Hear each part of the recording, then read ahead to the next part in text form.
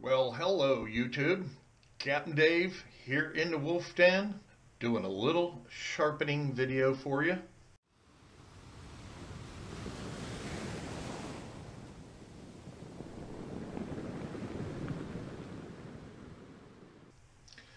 I just got this Boker Plus Jim Wagner.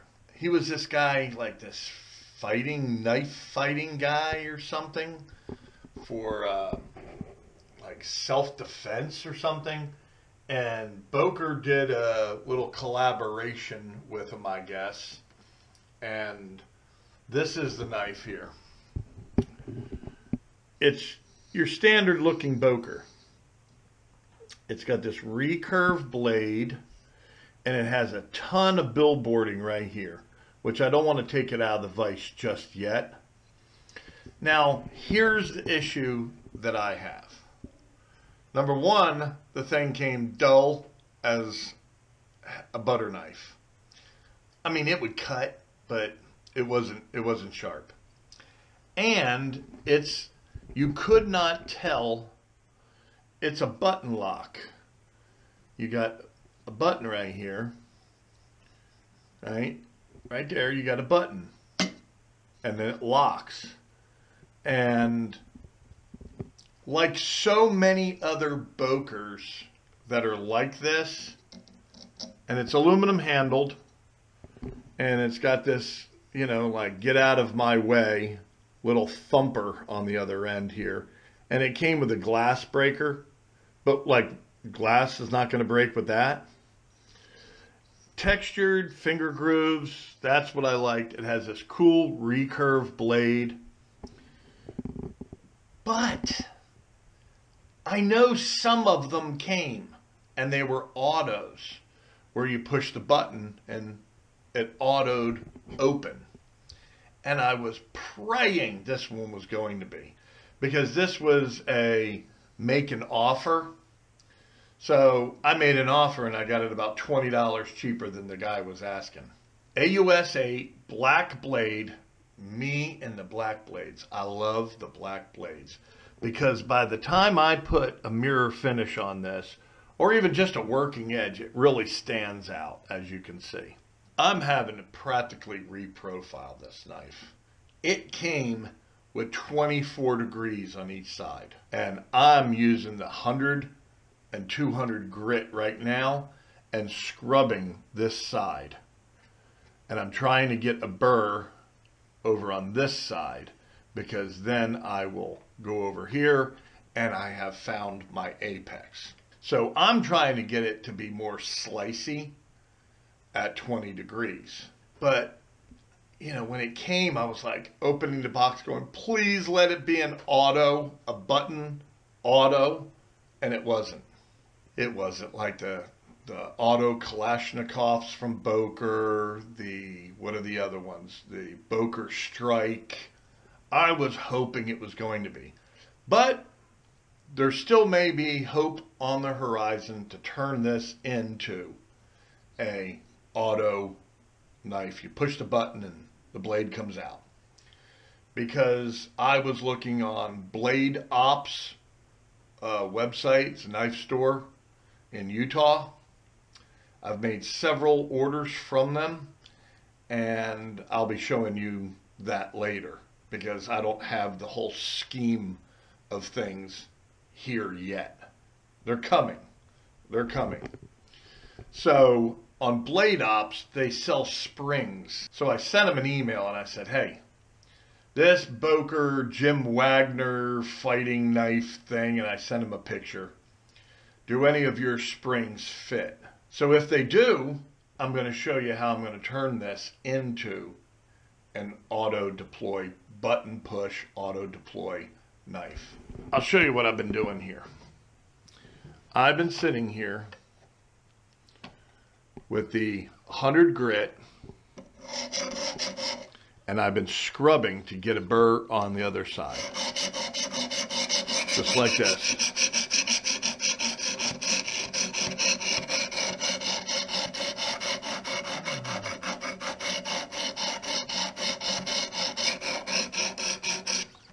So that's what I've been doing. And I'm taking it from 24 degrees on each side to 20 degrees. It's a 20-degree knife. It should be a 20-degree. So it is mighty nice to be able to get a knife and then be able to, let me switch you over here, to instantly go ahead and reprofile it if I want. I'll show it to you as I progress here, but it's a really nice knife. Really nice. And I believe it could be much nicer if I can turn it into an auto. And I'll show you what it's like towards the end here, because this thing wouldn't even cut magazine paper.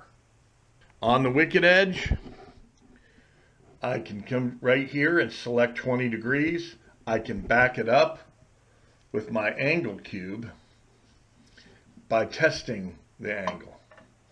So this Wicked Edge Gen 3 Pro is one bad mammer jammer.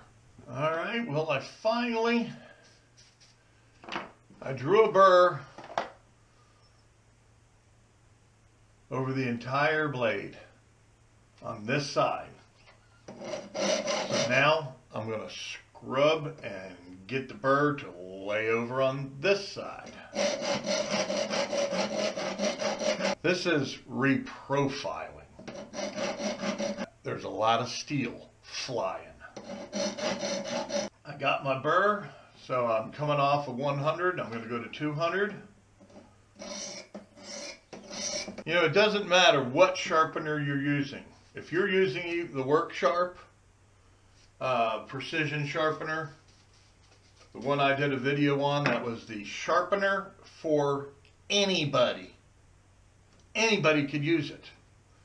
You're going to want to do the exact same thing. And I can tell that I need to get more of a burr going down here.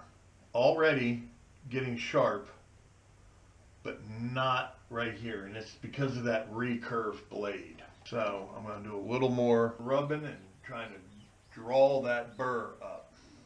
I think I said this before. Do not get any wicked edge if you're suffering from OCD. If you're obsessive compulsive disorder, because I now, with this machine, I am never satisfied. I get a blade like this brand new knife. I mean, this knife is an hour old in my possession. I feel it. I'm like, that doesn't cut the mustard. That does not cut it. So even this recurve, it's a slight recurve. It's not a heavy recurve blade, but I am not satisfied. So it's one of those things that I should tape this. Keep any dust out of here. That's better. That's all you got to do is keep the dust out of your pivot and all that. So one thing that is definite. When you have the wicked edge, you're never going to be satisfied until you're satisfied. And it literally feeds obsessive compulsive disorder. So I'm at 200 right now.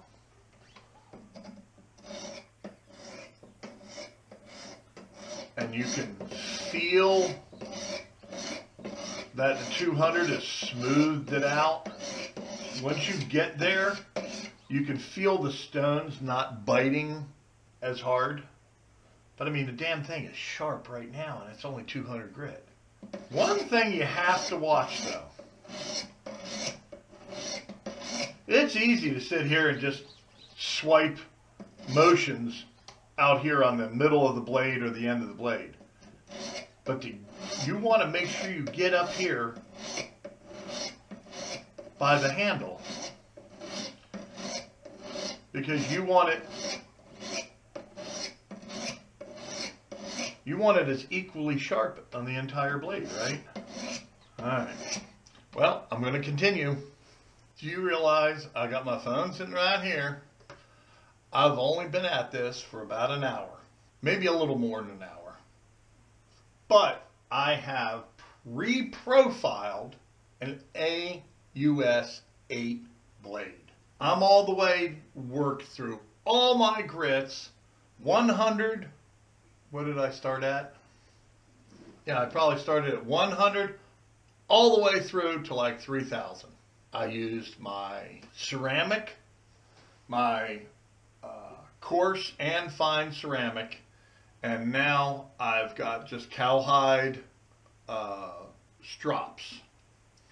I'm going to back off basically at least a degree here, and I am going to hit it with the coarse and fine strops now. I'm backing off the angle now. I'm going in because the softer leather can fold over and you can literally over strop. Now these strops have what, 2 micron spray on them, diamond spray. I'm not going to do too much because I've already, with my lapping film, went to 0.3 micron, which is 6,000 grit. And now, it's because I kind of forgot about my cowhide here. So I'm not going to do too much with this. But what I'm doing is I'm getting all this, trying to get all the scratch patterns out. I can honestly say the recurve blade I've never done before. A bit different and a little challenging. The deal is you really have to pay attention to this down here near the handle. You really have to pay attention. Or at least to me it seems very important to pay attention. Basically everything above maybe 800 grit is you're into polishing. So I'm just looking at the edge.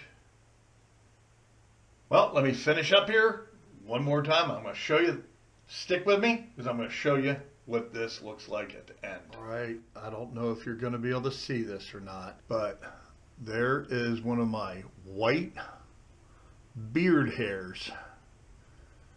And I'm going to see if this is whittling, sharp, or just hair cutting sharp. So I got the GoPro about as close to it as I could do. So let's see.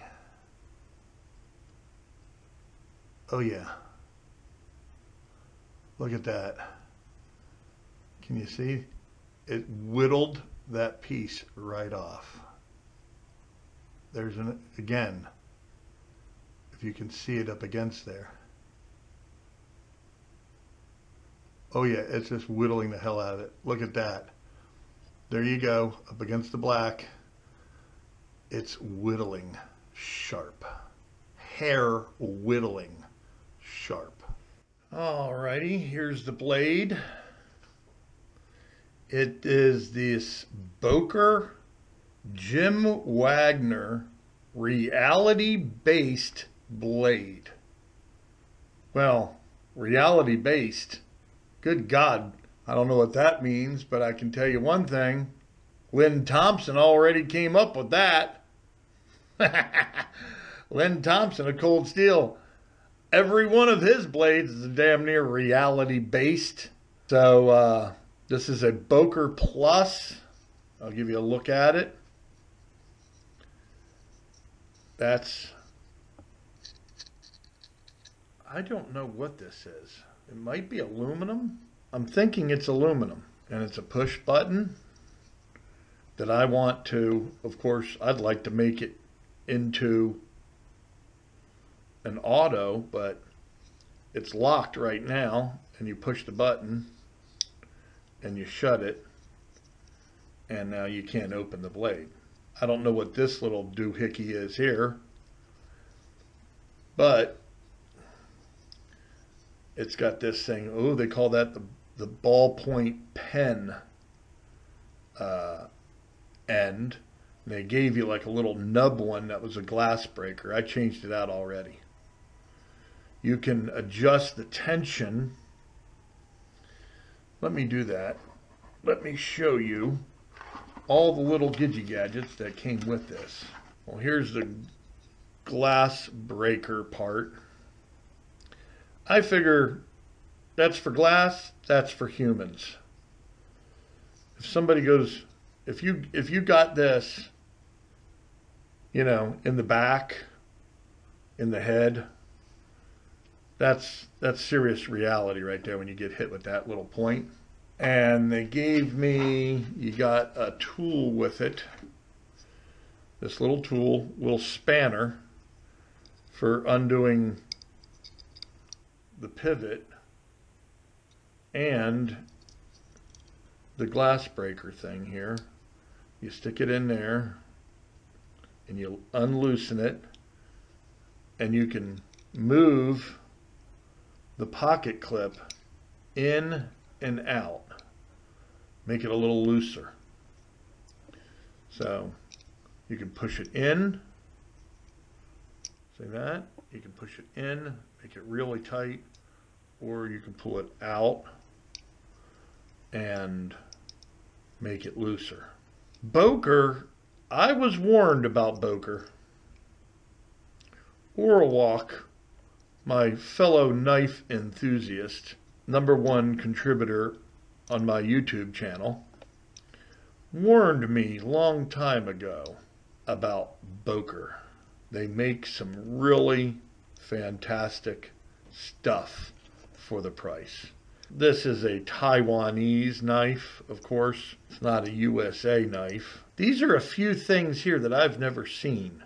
I have not seen a little spanner wrench like this. I'm really becoming, if I'm gonna do Taiwanese knives whatsoever, which of course Cold Steel is Taiwanese and Boker's German, you know, and they build certain knives over there in Germany, and then they build certain ones in China, and then they build certain ones in Taiwan. This one, made in Taiwan. I really, really like this thing. It's not huge, but I'd love it to be an auto. There it says AUS 8. If this was a fighting knife, I'd think you'd want it to come out a whole lot faster. Super. This is my kind of jimping. When I did my Cold Steel Pocket Bushman modifications, I sometimes put jimping so radical on the top that for my fingers, which are pretty, you know, I consider my hands pretty damn tough, I used to put jimping up on the top that would take your skin off, but that's okay with me. Blades, relatively tight. I'm sure it could be a little tighter. Now this is something that I wondered. Look how kind of cheesy that is done. And you know what that is? That's where it goes in and hits the backstop here, kind of thing. So I push the button, and there's that cheesy looking grind right there, and it hits that pin, goes past that pin, and then goes to the next pin, and that's the button lock. And it sits in that little groove. Look at that groove. I mean, it looks like they went, hit it with a Dremel. It seems to work fine. I don't think I'll be doing any reality-based knife fighting. I'll go get my 12 gauge before I do that. But wouldn't this be nice if it was an auto? I'm going to see if I can make it that. And if I can, of course I'll do a video of it. But we still have to do the, oh God, look at it, it's just popping the hairs right off. Oh my God. Yes. Now let's do the reflective test. I like this coating. Coating is very, very nice. All right, here's the numbers on my wicked edge. I could have spent a little more time with it. And yes. I can see those numbers in the edge of the blade. I hope you can, because I can see them. There you go. You can see the 6 and the 16 right there. So that's called mirrored edge. Pretty nice knife. I don't think you're going to want to move your finger up here. But I would say this is on par as far as wickedness and build quality and everything as a cold steel. So, thanks for watching the Boker Jim Wagner reality-based knife.